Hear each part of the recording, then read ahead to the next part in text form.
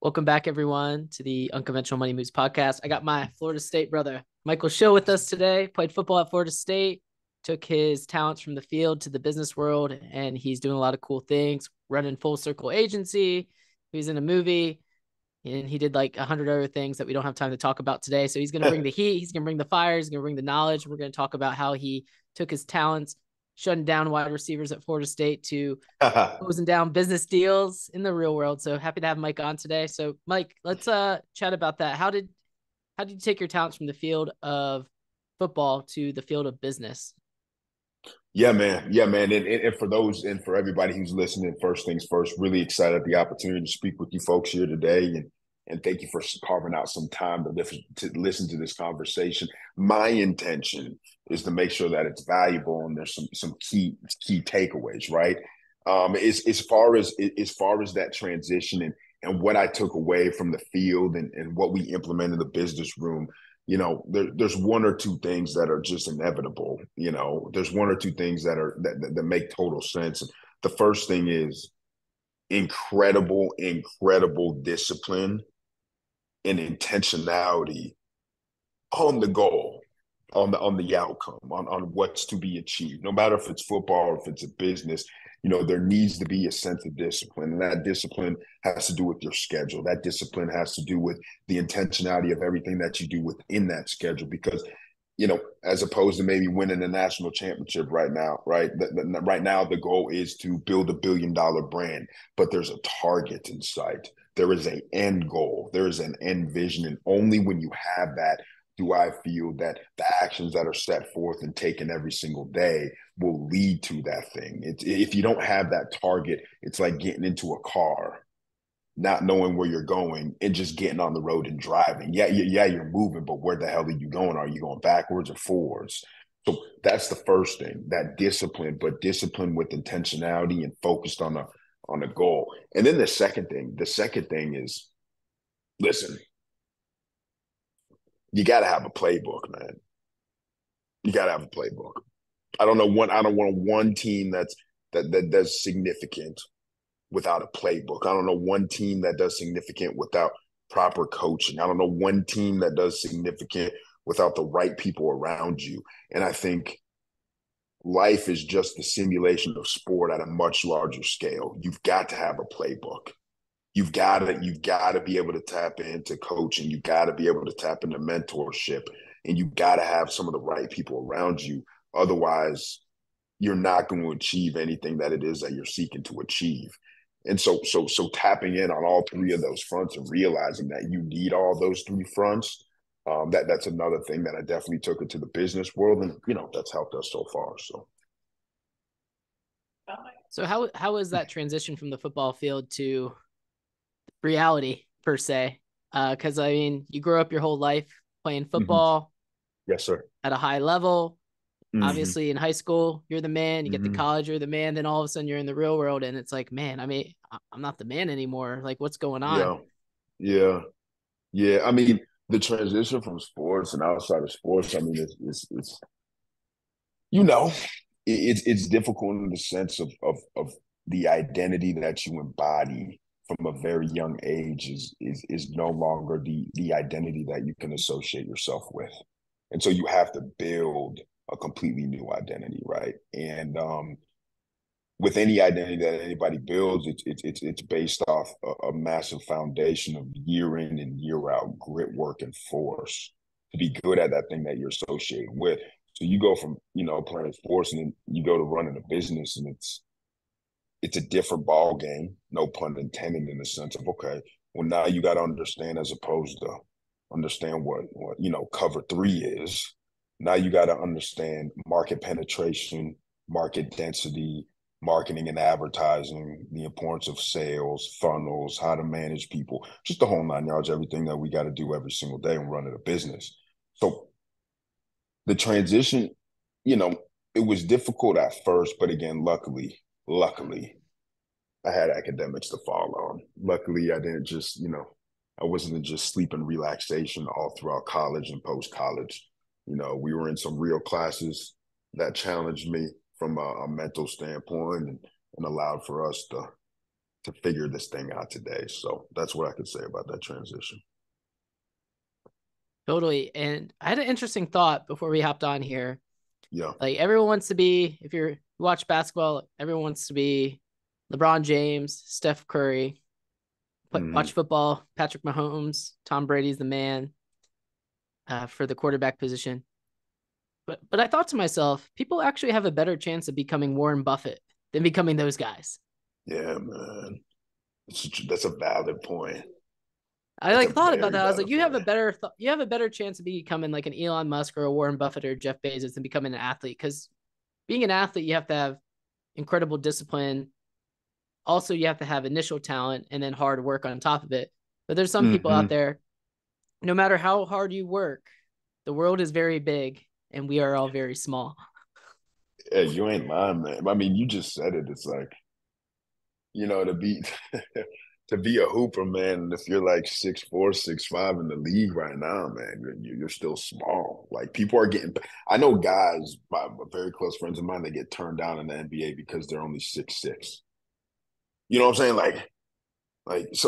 But there is no height or weight that's required to be a Warren Buffett. There is no height or weight that's required to be an exceptional business individual. Like there is nothing. It's just freaking, are you going to do it? And then putting your head down and getting the job done.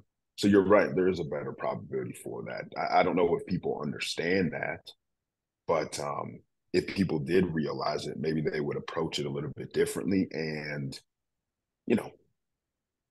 it doesn't need to be done.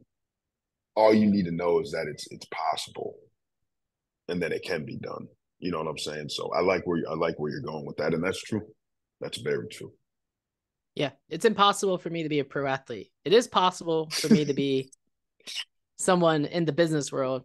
So, like, what was taking what you learned being a top level athlete? What was the one thing that you learned from being an athlete that helped separate yourself from your peers in the business world that might have started like ahead of you, like when you came out, but you caught them really fast? Like, if you and I were to run a sprint, I could probably start at the 30-yard line, but by the time we get to the 100, you're probably still going to beat me. Right. Right. I mean, I don't know. The biggest takeaway is, I'll say this much. It's obviously work ethic. I'll say two things to answer that question. The first thing is work ethic, right? People think they work, and then you get next to people that actually work. And so I feel that you only know what you know, and you don't know what you don't know. So if you're only used to being exposed to one level of work, one level of grit, one level of grind, one level of just total domination as far as output is concerned, that's the only level that you can reach. So when the thing that I was able to achieve when transitioning from sports to, firstly it was sales, then it was businesses. Everybody around me thought they worked hard, but they didn't, because I saw a completely different level. Bro, I am thankful by the grace of the man. Bro, I've been around Olympian athletes. Like, you think, bro, if you go to facilities where Olympic people train, and you see what type of work they're doing, it is on another level than you would even imagine. Like, you get to see, like, you're like, God dang, like, no wonder they get the gold medal. No wonder they get the things that they get. That's a whole different degree of work. And I wouldn't know that that degree existed if I wasn't exposed to it. So that's the first thing, right? That's the first thing. And then the second thing is this.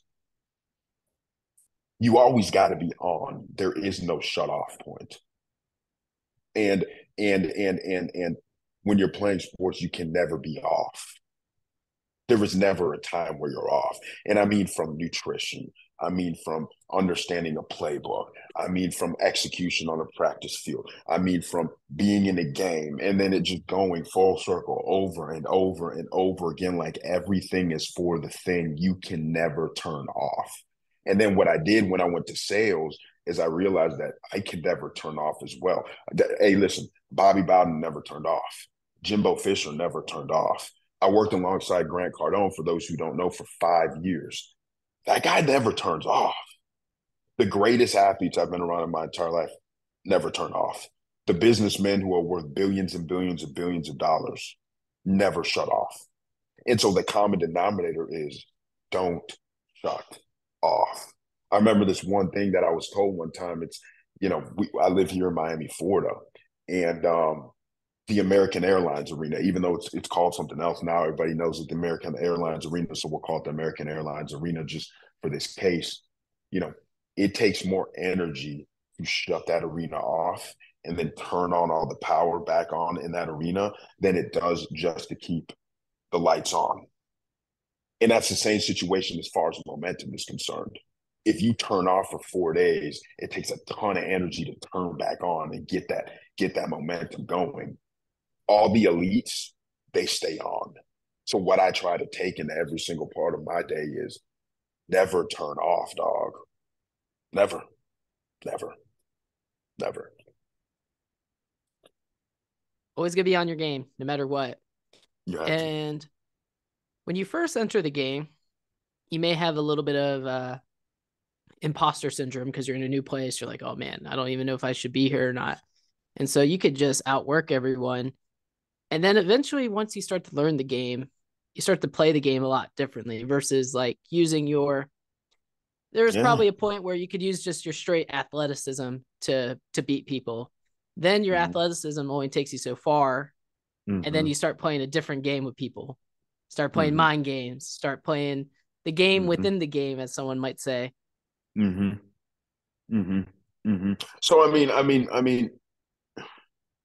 when you say that, the first thing that comes to mind is you first got to understand the playbook. You got to understand what's being asked of you, and you got to drill on those fundamentals. You got to drill on that core foundation.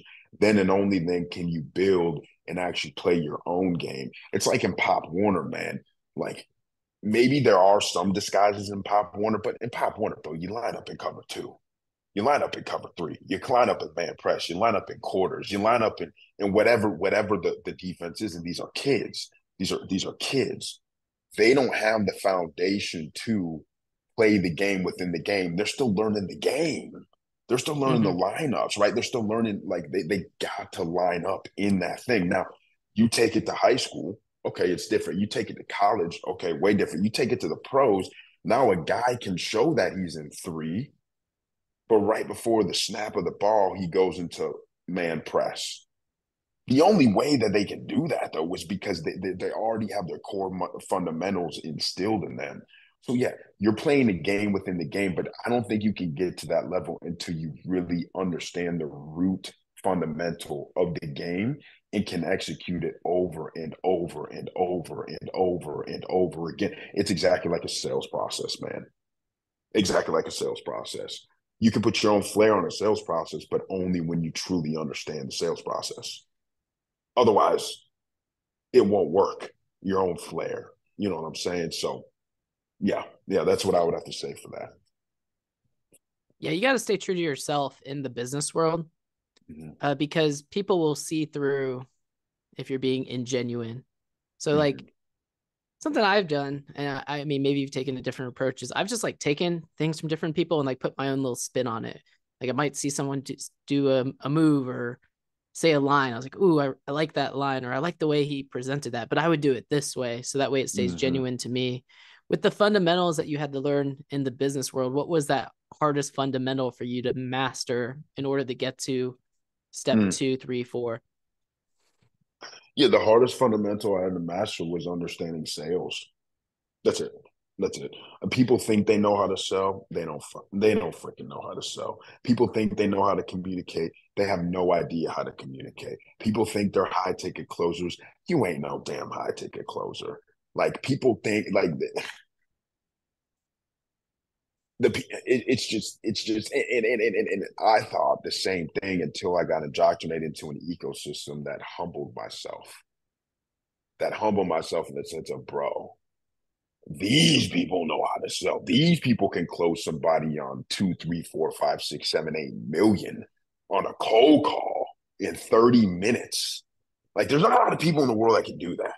And you can think you're good, but usually the people that think they're good or say they're good, if you're really good, you don't gotta say it.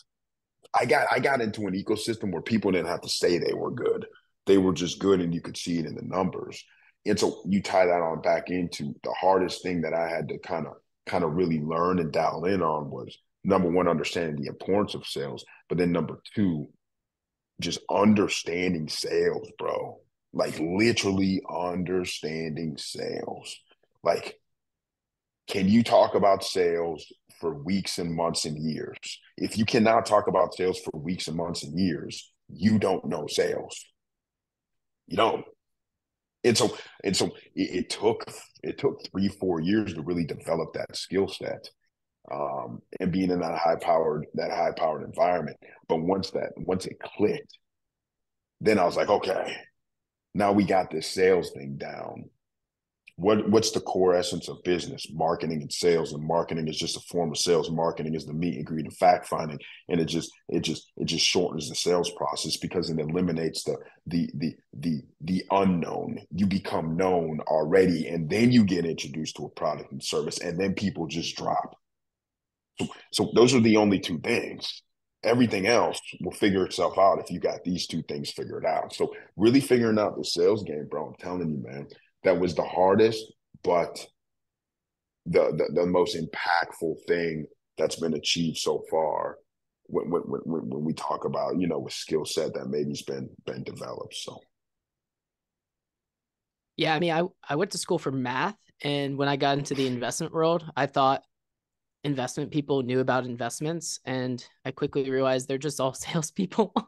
yeah, And yeah, I was like, okay, well, if I actually know about investments and have an understanding of how they work, that gives me an advantage because the sales thing is a skill. Like you can learn it, mm-hmm, but mm-hmm, there's certain things that you can't teach, such as having that X factor or just having that innate ability to act off a script. Because some people, you may yeah, be working at a car dealership or you work at a what I like to call a big faceless organization. mm-hmm, Sales there is easy. Like the people are mm-hmm, already coming to you. But as soon as you get into business for yourself and you have to get people to trust you because they don't even recognize your company's name, that is where you really learn how good you are at sales. Because working at a large corporation, if I say, hey, I'm calling from Microsoft, people are like, oh, I know what Microsoft is, versus mm-hmm. this is Josh Kraftchick. It's like, who's this? Yeah, man. Yeah, man. Bro, you just said something that's huge. You never want to open up with what the business that you're calling from unless the business is a household name, because that'll just discredit you on the phone right off the bat within the first 2 seconds. Hey, this is Mike with Microsoft. Okay, you can drop the name. But if you're working for something that's not known, hey, what's going on? This is Mike. Good morning. Good morning. Yes. Hey, the reason for the call today is, and then you get right on into your process. So you just said something that's gold that hopefully everybody caught on to, because, well, if they didn't, now they did, because I just highlighted it for real. Yeah. And I mean, being in sales, if you're going to go into business, the most important item that people don't realize is where are you going to find your customers? Everyone's like, oh, I got to have a Mm, pretty website. I got to have this. I mm, got to have that. It's like, funny mm. story. I was looking at Berkshire Hathaway's website. Yeah, Berkshire. Yeah. Their website hasn't been updated since like 1996, man. And they're like one of the richest companies in the world. Obviously, they have a lot of different other companies that have great websites, but you don't need a great website to crush it in sales. You need volume and you need grit. It's a contact Mm-hmm. sport. Mm-hmm. Well, that's real, man. That's so real, man. You need volume. I think the hardest thing when opening up a business or starting a business is building your brand so people understand what it is you do. They become accustomed to what you stand for. And then, bro, you just said it yourself, leads, people to talk to.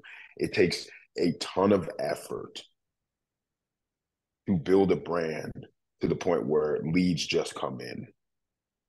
You know, I wish we were all McDonald's. I wish we all had a drive through, and I wish hundreds of millions of people just came knocking on my door every single day and said, hey, I'll just take a number two. But we're not that. So what are you doing every single day to drive leads and drive opportunities? And then realizing that every single person that you speak to in some way, shape, or form is a leader opportunity and or can connect you with the potential leader opportunity. You really got to go into like assassin mode. You got to go into like a farmer. You just got to plant and see shit sprout all over the place. And again, it goes into the point. That's why you can never turn off, because you never know the conversation that you have. You never know the outreach that you do that's to the actual right person, but you got to keep doing it and you got to keep looking for it. So, bro, leads. If you got leads, that's literally half the battle. And then it goes into, well, leads are only as good as the people who work them. So then I worked with organizations in my past role where they had a ton of leads, but no one knew how to pick up the phone. No one knew how to conversate. No one knew how to work a process through. No one knew how to set an appointment. No one knew how to get an appointment to show up. Everybody was pitching on their demo for 5 or 6 or 7 or 20 or 30 minutes and then stating the price. No one knew how to negotiate. No one knew how to close. So there's other things other than leads, but if you get the leads thing down right, I mean, my God, the other stuff can just be taught like quick. You can just learn that fast, you know? Yeah, just the other day, I had someone who directly reached out to me for help with their financial situation. And I called him and he goes, hey, like, I realize my company offers free services. And I was like, well, what was the point in reaching out to me if you were just going to take the free option? And he's like, well, I liked your profile and I like this and I like that. I was like, well, I mean, if something's free, like, don't you think there's some sort of catch behind it or something? And he was like, well, I never thought about it that way. And I was like, listen, a lot of people offer something for free and it may be free, but ultimately there's going to be some sort of product. And it's typically one product that is a one size fits all solution for every single person that they talk to. And listen, the free product is the funnel, bro. You gotta, I mean, bro, that's the funnel. Like I wouldn't even say there's a catch to it. I would just say you got to understand that you're entering the funnel. Like the only reason why people move forward is because there's a value exchange. If you start providing value before you even ask for something, then that individual is more apt to hear or take more. So like they're just entering the funnel. You know, with this free thing, the only thing I think with whenever I think of free is what Grant used to tell us. He used to tell us what's free will cost you and what costs you actually makes you money. So free content is incredible and you can change a ton of stuff with free content. But sooner or later, you're going to have to pay if you want to have high paid results. Like it just is what it is. So understand that. And then realize whenever you encounter something that's for free, you know, go ahead and take it, but don't discredit yourself that you're only worth free stuff. That's literally what you're saying. You know what I'm saying? Like you're worth the investment. You're worth to spend money. Otherwise, you know, why are you even here? Like, why are you even like? What's the point? So, Yeah. I mean, I was like, as soon as I started charging for my initial consultations, I use that as like a weave out system. I don't ask for a lot of money. I'm like, listen, it's $29.99. If you don't like me, and it literally says this, if you don't like me, I will give you your money back. But I'm looking for people who are like, hey, I'm willing to put down $29.99 to talk to this person. It's like, hey, if I want really good health services, do I want to go to the free clinic or do I want to go to the Mayo Clinic?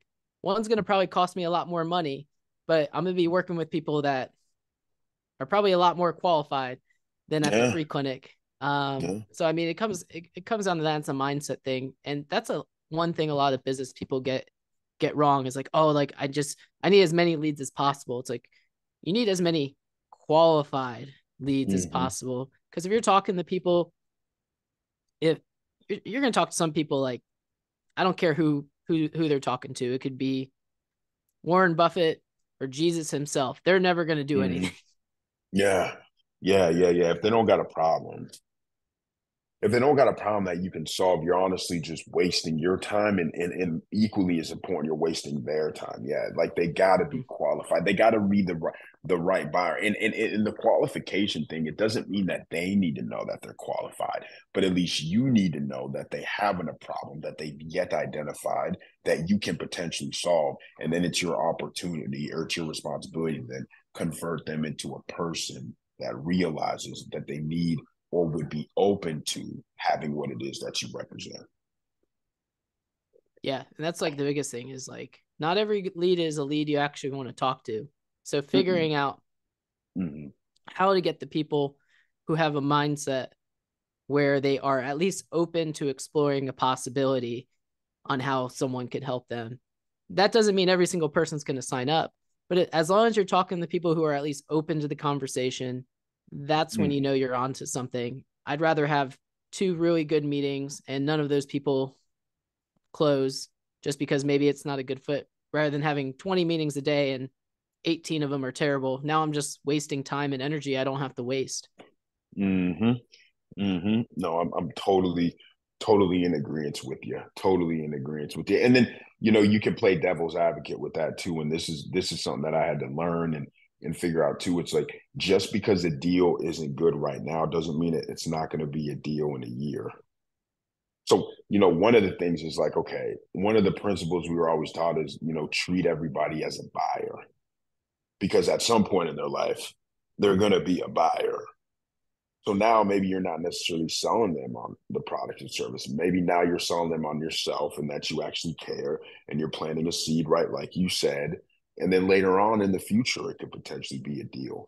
But you obviously want to have the conversations that are applicable to now over the conversations that are applicable to 5, 6, 7, 8, 9, 10 years down the road. Knowing that at the exact same time, just like you're going to need a deal right now, you're going to need a deal 6, 7, 8, 9 years down the road. So that's where that pipeline comes into play. That's where we're understanding where people fall. That's where your follow-up systems come into play. That's where we're really identifying what you're speaking to and then putting them into the timeline of okay, maybe I can ping them. That's where that comes into play. And that's a skill set in and of itself, man.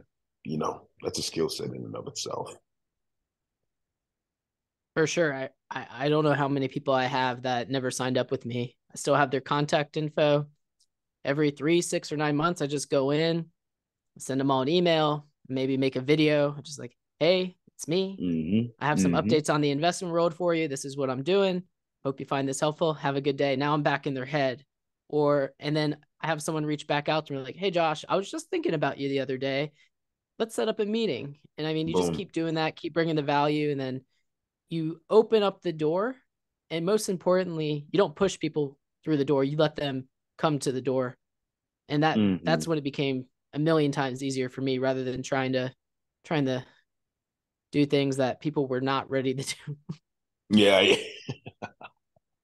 Yeah. And the cure to that is just having so many people that you talk to that, even if you talk to 10 people that aren't ready to move forward right now, you have 455 other conversations that you have to have that you got 10 people right now. It's just a pipeline thing. But you're spot on, bro. You're spot on. So you working with Grant Cardone's organization, then you decided to start your agency. What was that process like?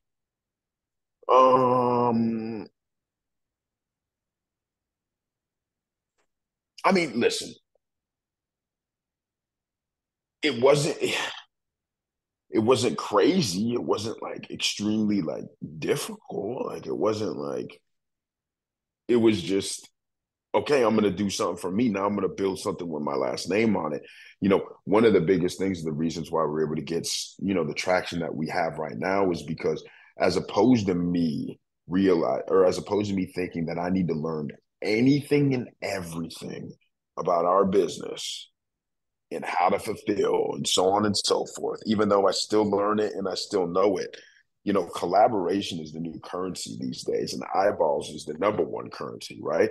So, you bring people on board who have certain skill sets that saves you time and allows for you to fulfill immediately at an incredibly high level. And then I know my own skill sets. My own skill sets are sales. My skill sets are effective communication. My skill set is building personal brand. My skill set is working a room. My skill set is that front facing type individual. Okay, that's great. I do what I need to do. We created a partnership, myself and my partner. We hired individuals underneath us, and he's an expert at what he does. Now, of course, we meet together every single day. We go over strategies every single day. We learn from each other every single day. We continue to develop from each other every single day. But as far as like, was there $500,000 that need to be invested? No. Did we have a website before we got started? Hell no. Did we print out business cards before we took on our first client? Hell no. Hell no. The thing that we did is is understanding how we can solve a problem, understanding both of our skill sets, combining those forces, and then starting to fulfill. Then everything else happened. So I'm just thankful I know how to sell. That's it. Yeah. Yeah. Now, with your agency, what sort of organizations or people need to come to you at what point for you to take them from the red zone to the end zone? Hell yeah, bro. Hell yes.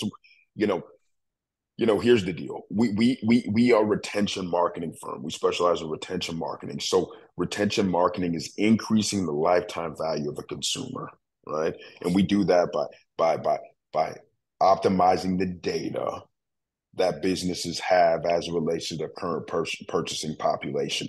We primarily work with product-based brands that have a multiple amount of SKUs that they can offer and ascend the consumer through a buying cycle, right? So we partner up with organizations that are anywhere from 3 to 5 mil as far as revenue, all the way on up to, bro, we've worked with eBay. We work with Lions Not Cheap, Kimber, Acubo, Tectonic, Love and Pebble, Fab Defense, Ball and Buck, like big organizations, man, big organizations. Chaos Fishing, it's just a matter of, do they have a strong e-commerce presence? Can they sell online? Do they have a number of SKUs, right? And then do they have the data to support it? Primarily the businesses that we partner up with, they have 10, 50, 20, 100, 200, 400, 800, a million emails, a million pieces of data on a consumer, but they're not optimizing it. Did you know that if you're in the e-com space specifically, or in your product-based space specifically, that the industry standard, what should be taking place is anywhere from 30 to 35 to upwards of 40% of your revenue should come from retention marketing, should come from people who already said yes. But on average, these same businesses are usually running at 8 to 10% of their total revenue comes from retention. They spend all this money to get a consumer, and then they spend more money to get another consumer and more money to get another consumer, and they're not doubling down and realizing, okay, we already got someone in the door. As opposed to buying one thing, we have 150 other things that they could buy as well. So that's the problem that it is that we solve. And those are the type of businesses that we work with, some of the businesses that we work with. And those are ideal clients as it relates to where we can move the needle the quickest. We cannot partner up with somebody who just got started yesterday. Why? Not because we don't want to, but because they don't have the data. And we are a data-driven company in the sense of we move the needle with businesses' data. So they need to have data in order for us to move the needle. And if they don't, we're just not the correct fit at that time. Just saw the Salesforce commercial with Matthew McConaughey. Data's the new gold. Bro, it is, man. I mean, isn't it? I mean, bro, like, it is. Yeah, you got to know where your customer is. And most importantly, you got to figure out how to retain clients to get that recurring revenue stream by keeping the product really, really good. I mean, that's something that we've really focused on is we get a client and we want them to remain not a client. We want them to remain we don't want them to be a customer. We want them to be a client. We want them to remain a client till the end of time. And we can only do that by making the product really, really good. So in the short run, running this business, probably didn't do as much outreach and calling and client acquisition as we could have. However, if we didn't make the product really good to start out with, by having that playbook, by putting in the fundamentals, then we're just going to be working harder by bringing people in, and then they're just going to leave because the product sucks. No, that makes total sense. Yeah, when you say this product thing, I think of like Alex Hormozy and his books and whatnot, like and $100 million offers or $100 million leads or whatever it is, and he talks about that too, man. It's like if you have a product that's so damn good, you don't even need to sell it. The marketing will take care of itself. Where people dominate is when they have an exceptional product and they have exceptional outreach. Those are the people that ball, So yeah. But yeah, the product is everything, man. You can't have a shit product. Well, you can, but then you better be very, very, very good at marketing then. Yeah. Or you better be working on how to fix it. Exactly. But what I'm saying is this: McDonald's has a shit burger. Everybody still buys it. Are they optimizing their burger? No. That's perfect example. So it's like where do you fall in this business thing? But obviously you want to have an incredible product, you want to have incredible marketing, and you want to have some pretty significant outreach and then fulfillment that supports everything, For sure. Now, like what else are y'all focusing on business wise for 2024 that you're looking to improve upon from last year? Yeah, man. So the fulfillment aspect is one. The other thing is like, we have to have a ladder within our organization, right? We deal with retention marketing right now, but how do we bring more to our current clients? We get a request for CRO optimization, conversion rate optimization, or we get requests maybe to run ads, or maybe it's UGC created content and kind of helping people out there. So it's really a matter of, okay, we're perfecting this retention piece, but then how do we couple other services with retention? Because we're getting asked by our current clients, you guys are doing an incredible job. What else can you do? What else do you do? But we knew that we had to get this retention thing down first. So that's what we're focusing on this year is adding or figuring out what it is we could potentially add. If it's now, great. If it's in the future, great. That would support our current existing clientele. And then also, bro, the thing that we're looking to improve is the brand of the company. The thing that we're looking to improve is the amount of clients that we have. Client acquisition is everything. It has to be. So that's also what we're focused on, is just developing better processes for it. We've only been around for less than 2 years. We initially were just a marketing firm, but then we niched down and then we went into retention marketing. So just think of it. Those names that I just stated, some of those names are worth billions and billions and billions of dollars, those brands. And that's not to boast, because I feel like we haven't done anything yet. But bro, that's only within 5.5 months. Wait till we get to 12. How are you going to get there? Yeah. Well, I just need 12 months to happen. I've only been doing it for 5.5 months. So just let me get to 12. That's it. Like, you know what I'm saying? Like, just give me the time. But we're on a mission to build $1 billion brand, man. So we'll do it. $1 billion marketing company? $1 billion brand, not necessarily $1 billion marketing company. That there are $1 billion marketing companies like Zimmer Marketing. They're at like 4 billion and whatnot. But we're more focused on like the brand. I think the long-term vision is for us to have our own R&D and our own products, and owning those brands and being able to sell those products based off the data that we collected while running retention marketing and other marketing strategies for some of these other biggest brands that the world has to offer. If we already know how the consumer buys, we already know the cadence of which they buy in, we already know how to segmentize them, we already know how to acquire the customer and bring them into the funnel, you already got the process figured out. Now it's okay.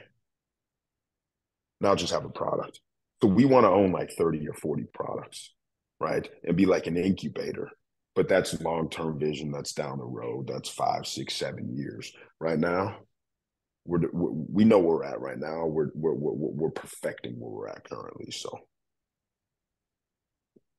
well, it's cool stuff. Before I let you hop off here, what is your favorite memory playing football? Oh man, that's so tough. Maybe like a play or like just like a moment that like I first one remember. that pops into your head. Yeah, the first one that pops into my head was there's two things. There's two things. The first one was when I saw real speed, and I'll never forget it. It was when we were playing Miami. It's doing special teams. Travis Benjamin got the ball. This is when I'm a freshman. Travis is about to graduate. Travis Benjamin, that's the wide receiver for Miami, University of Miami. He got the ball. And when he took off, I kid you not, there was like wind that went past me. And right then and there, I'll never forget that moment. Right then and there, I said, oh, so these boys are fast. And that's when it like you went from a boy to a man in the sense of, bro, everybody's fast out here. Everybody's big out here. You better level up. I'll never forget that when he was running, it was like wind. It was like literally like, and I was just like, God dang, these boys. Okay, now it's time to level up. So that's the first thing. The second thing is, I mean, listen, we won some great games, bro. You know, on the road, you know, ACC championships, like that was great. But I remember when Dustin Hopkins kicked the game-winning field goal at Doak Campbell, and I think we were playing Clemson at the time, if I'm not mistaken. There's like 3 seconds left on the clock. He got the ball and he kicked it, and I think this is in like 2000 and I think this is like 2010 or yeah, it's 2010. I This is when believe Clemson was on the come up. I think on the they come had up. Taj Boyd as their quarterback. Yeah, they had Taj. They had Was Taj. was They had CJ Taj. Spiller on that team too? But he was before that time because I was at Florida State from 2008 2012, right? So I think CJ was a senior in 2008 2009, I believe. But I remember when Dustin Hopkins made that kick, and it was like the most electrifying feeling because we just stormed the field. Like everybody's just like, let's go. Like I remember he like ran way across the field, like had his hands up like God, and we were just like, let's go. And we all ran, bro. I'll never forget that. And then obviously meeting Miami in the center of the field in Doak and us almost getting to a fight. I'll never forget those moments. Bro, there's so many memorable moments, man. Like it's just crazy. But those are the top 1 to 2 that come to mind. What is most special about what you just said is you didn't pick individual accolade. You picked it where a teammate allowed the team to win. And that's definitely a superpower people need to learn when they go into the business world. It's not about you. It's about the team. And if you can get the team to win, then you will win. No, man. Without a team, you cannot ultimately win. For real. Cool. Well, great having you on, Mike. We'll see everyone next time. Bye, everyone.